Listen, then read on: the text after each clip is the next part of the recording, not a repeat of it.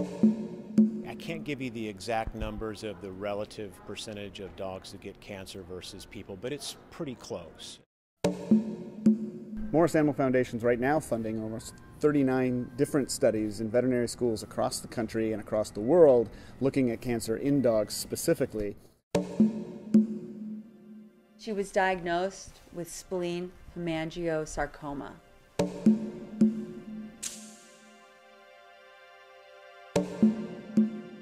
We know that the causes are multivariate, but they look like they're environmental, nutritional, and genetic.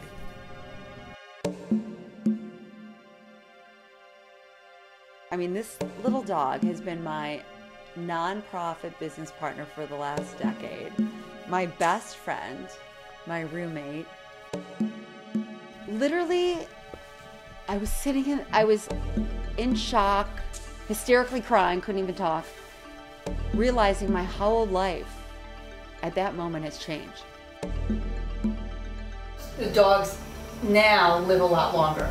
People take much better care of them than they did years ago. There's better food, there's better medication.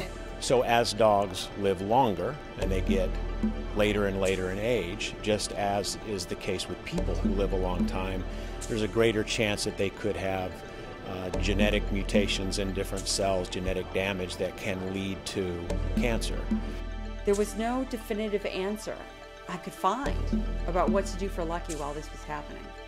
Each doctor or vet or holistic or homeopathic all had different ideas on how to help cure cancer. I would say we are now with dogs where we were with humans in 1970. It's still a terrible disease, it's scary, we don't know all of our options, we don't really have places that we can go, and we have to make that easier. I really believe that this is such an important issue.